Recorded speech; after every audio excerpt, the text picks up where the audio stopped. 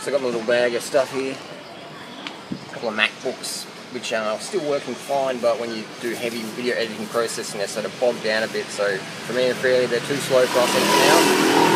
They're going to be fine for these people for emails and Facebook and stuff like that. So I'm going to pass them on, just donate them, and they're going to flip out and someone just give them like a few grand worth of Macbooks and cameras and stuff. But spread the abundance, man. If you can't use something anymore, why hang on to it? Pass them to someone else who can use it, sell it, give it away, recycle it, whatever. The more you own, the less you own it, and the more it starts to own you. That was hilarious. I put it down and said donation. This 15-year-old kid just said, yep.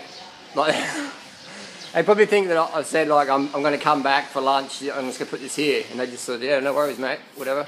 I'm never coming back there, man. I'm never coming back there.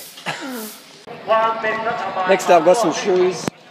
Pair from Wendy from Adelaide. Pair of Mike Arnstein's marathon boots. Got some brand new socks as well. Pass it on. Pass it on. It's going to drop it down here to the shoe store right off.